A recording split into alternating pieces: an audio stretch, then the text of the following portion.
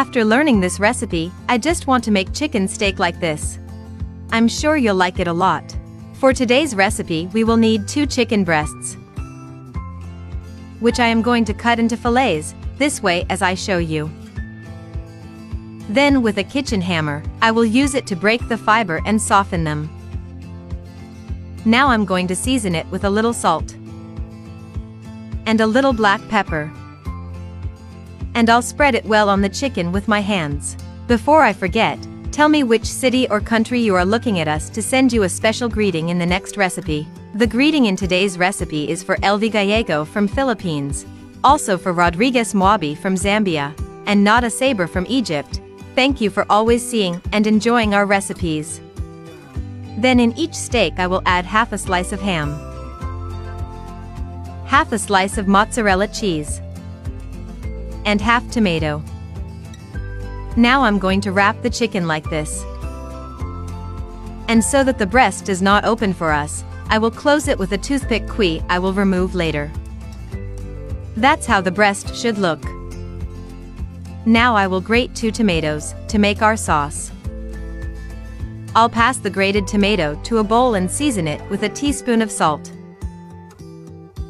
a teaspoon of oregano, and a pinch of ground black pepper. And I will mix everything very well.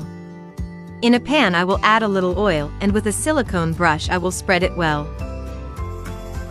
Then I'll put the chicken breasts in the pan and let it cook for a few minutes.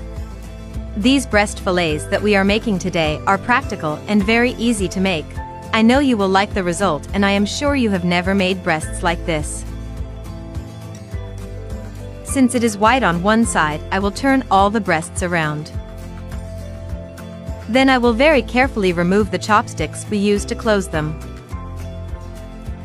Then I'll add our tomato sauce on top. And I'll spread it all over the steaks. I will add grated mozzarella cheese on top, spreading it very well. Finally, I'll put some oregano on it. I will cover it and let it cook, over medium heat, for 30 minutes so that the breasts cook very well. And already our recipe today is list. Look how delicious to that give and make it at home, and then come back here to tell me if you liked it. Thank you for watching this recipe until the end. I hope you liked the result. Tell me if it's the first time you see one of my recipes. And if so, don't forget to subscribe on YouTube as Recipes Oni, and activate the bell so you can always receive our recipes. A hug and see you in the next recipe.